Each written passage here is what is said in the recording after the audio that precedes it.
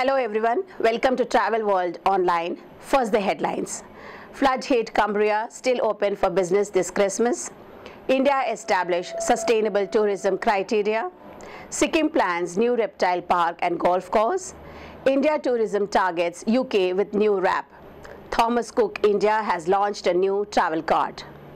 Now the news in details.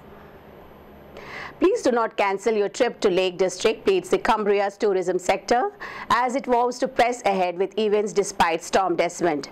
Cumbria's tourism bosses are urging visitors not to cancel trips or shun the region this Christmas in the wake of the chaos, flooding and destruction caused by the Storm Desmond this week. Much of the northwest of England was hit by heavy rainfall and high winds, with the Met Office issuing dozens of severe flood and weather warnings, and more is expected tonight.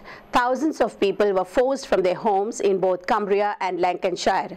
But with the Christmas and New Year holidays integral to the region's economy, representatives from the tourism industry and hotel owners are pleading that people continue to come to Cumbria as planned. India's Ministry of Tourism has released new criteria for sustainable tourism operations. Under its new comprehensive sustainable tourism criteria for India guidelines, tourism companies in the hotel and tour operation sectors, including those in beach, backwater, lake and river areas, will be provided with a series of measures they need to undertake in order to ensure their operations are sustainable. In the hotel sector, guidelines have been established for development projects and operational hotels under a series of categories. Hotels at the project stage are required to incorporate various eco-friendly measures, including sewage treatment, rainwater harvesting systems, waste management systems, pollution control, the introduction of non-chlorofluorocarbon emitting equipment for refrigeration and air conditioning, and measures for energy and water conservation. Operational hotels, meanwhile, should be sustainable and energy efficient and conform to local culture and design.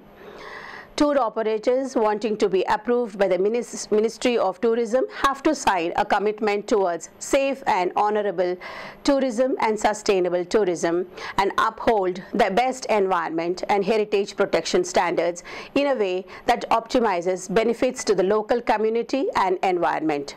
The new criteria have been drawn up following consultations with tourism stakeholders, following the initial workshop for stakeholders on sustainable tourism, which was organized in August 2014. The Indian state of Sikkim is planning to develop a new tourist attractions, including a reptile park and a golf course. Earlier this month, Sikkim's Chief Minister Shri Pawan Chamling met India's Minister of Tourism, Culture and Civil Aviation, Dr. Mahesh Sharma, to discuss plans for the new tourism projects. According to the Tourism Ministry, Shri Chamling sought Dr. Sharma's cooperation in establishing a reptile park in Sikkim, which would showcase 4 or 5 types of reptile that are native to the Himalayan state. In addition, Sikkim's minister also proposed a new golf course to be developed near the Nathula Pass, set at approximately 4,300 meters above the sea level. The tentatively named Yak Golf Course would be the highest in the world. These new projects will become more accessible following the opening of Sikkim's first airport, which is expected to be completed next year. Sikkim forms a key part of Indian government's efforts to promote tourism in the northeast of the country. India Tourism has moved to enhance its promotional efforts in the UK with the appointment of a new PR representative in the country. McCluskey International has been named as India's new tourism rep for the UK for a period of 2 years from December 2015. The company will be tasked with implementing India Tourism's public relations strategy in the UK, including liaising with both trade and consumer press. We are delighted to be working with India and to be selected as the destination's first representation agency in the United Kingdom, said Judy McCluskey, agency principal at McCluskey International. Our team already has a good knowledge of and passion for the destination. We look forward to working more closely and strategically with the UK travel trade and media in order to achieve India's core PR objectives and share how incredible India really is, the ultimate travel destination for the inquisitive and discerning traveler, McCluskey said. that full trade and consumer PR program to promote India to UK visitors will now be implemented with the aim of boosting the country's appeal across a wide range of UK traveller audiences, from family travellers to adventure seekers and nature lovers. At this year's World Travel Market in London, India confirmed that it is aiming to achieve 1 million annual visitor arrivals from the UK by 2020. This would mark a 19% increase from the 838,860 UK travellers who visited India in 2014. Thomas Cook India has launched a new prepaid travel card in partnership with the MasterCard. The new Thomas Cook One Currency card is based on a single currency US dollars and offers Indian travellers zero cross-currency conversion fees no matter what country they visit. Thomas Cook India said that its internal customer research found that value-conscious Indian travellers were commonly deterred from using prepaid currency cards due to the high conversion charges, typically around 3 to 4%.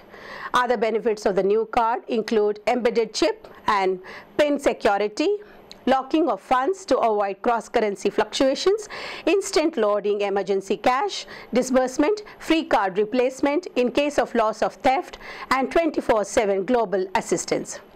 Users can also cash in the residual balance of the card after their trip or retain it for future travel. The card can be used in 2.2 million ATMs and with more than 35 million merchants worldwide. With exponential growth in the multinational travel, the need of the hour was clearly a single currency card, sans the downside of cross-currency charges, said Mahesh Iyer, Thomas Cook India's Chief Operating Officer for Foreign Exchange and Head of Visas.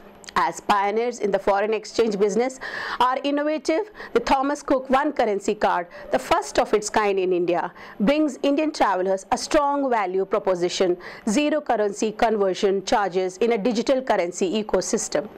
We are delighted that our partnership with MasterCard and this drives significant advantages in ensuring a comprehensive solution to our customers. Purush Singh, MasterCard's Divisional President for South Asia, commented, MasterCard and Thomas Cook India have had a strong relationship over the past few years in providing products to make travel easier and more convenient.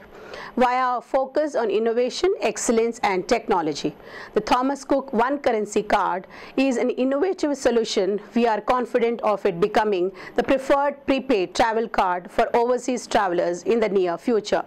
The Thomas Cook One Currency card can be bought or recharged via thomascook.in and across Thomas Cook's 136 foreign exchange counters.